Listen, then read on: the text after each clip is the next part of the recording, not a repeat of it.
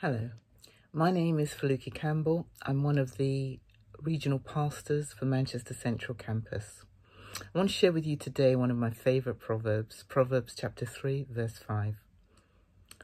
The line that stands out to me in this verse is, lean not on your own understanding.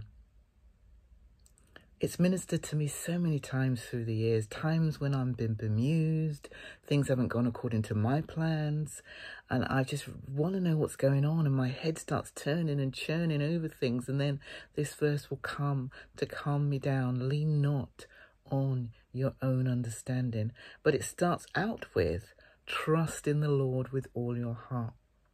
But God gets my attention first with, lean not on your own understanding, to quiet all those thoughts down. Leaning on your understanding is so foolish. It's like getting a chair that you've seen laid, propped up against a wall. You drag it into the middle, but it only has one leg, and you sit on it. How foolish. Abraham and Sarah were foolish. They leaned on their own understanding. Things were taking too long, so let's just go into my maid. And then Ishmael was born, and that was a whole lot of trouble. We need to have the faith like Job, who he didn't understand what was happening, so many things, one after the other, and yet he declared, though he slay me, yet will I trust him. Trusting in God, not knowing, is a step of faith.